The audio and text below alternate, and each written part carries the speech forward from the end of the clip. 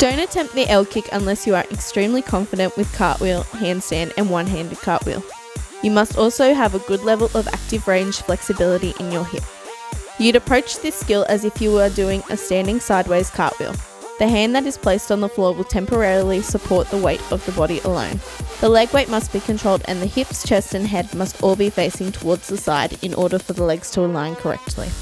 You must stop your hips before they hit vertical in order to hold the shape and control the direction of the skill.